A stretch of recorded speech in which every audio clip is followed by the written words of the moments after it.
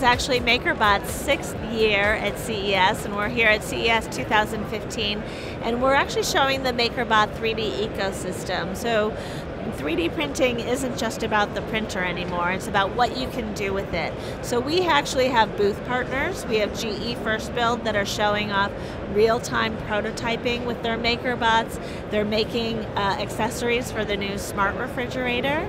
We have Martha Stewart, who is transforming the design process, and her designers are in our booth showing how they use MakerBots to design everyday items and prototype and actually have finished products for people to 3D print.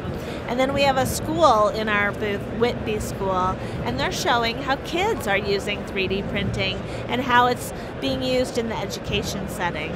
Another very exciting area for us is our announcements of what we made at CES 2015. And for MakerBot, we announced new MakerBot composite PLA filaments. We have 4 different filaments that we announced. We announced bronze, iron, maple, and limestone. We also have professional services, and then we have partnerships with software companies like the Foundry. So we have a lot going on this year. Some of the new items that we've made with the new MakerBot PLA composite filaments, this is bronze. It's actually been, it's a chalice that was made with our free app, MakerBot Print Shop, with a little swipe of a finger. And it was 3D printed, and you can see there are a couple little areas that are actually naturally patinaing. It's getting a little green tinge to it. Those were just hit with a little wire brush. We have maple and iron. So this, you can see the wood grain on it. You can actually sand the maple, you can stain it. The iron head has the heft and feel of actual real iron.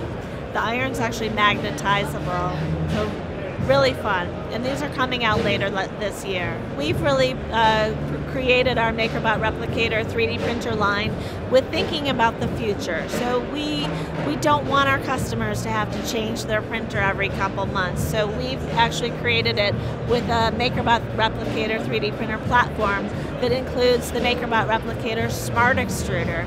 So now we're really starting to see the potential of the Smart Extruder, because we're going to be creating new MakerBot Replicator Smart Extruders with the new material. So when you want to print in bronze, you just snap out your Smart Extruder and put a new one in, and you're ready to go.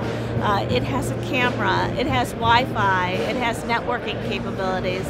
We're coming out with full remote monitoring and 3D printing capabilities on your smartphone this year. So you can be here in Las Vegas, you can go on your phone and you can actually start your printer in London.